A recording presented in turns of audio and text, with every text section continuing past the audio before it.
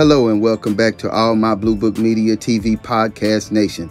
This is Texas Cowboy coming at you with another hot podcast. This time we have hip-hop icon Jadakiss speaks on his first time in LA when Biggie Smalls was murdered. Jadakiss talk about some unusual things that happened that infamous night.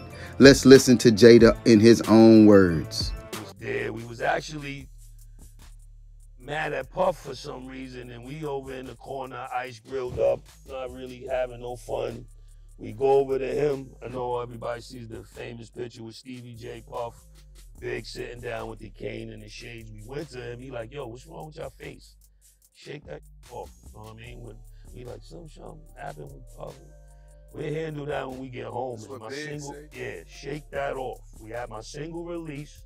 Fix your faces. He gave us a bottle of Don P. Said, go over there, enjoy yourself, and we gonna fix it. When we go home, we don't need none of that kind of energy.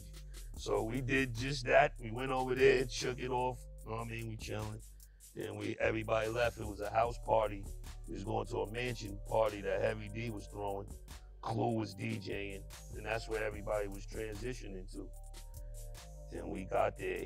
Now we've heard stories about Big not wanting to go to LA to begin with. Unfortunately, he lost his life that day.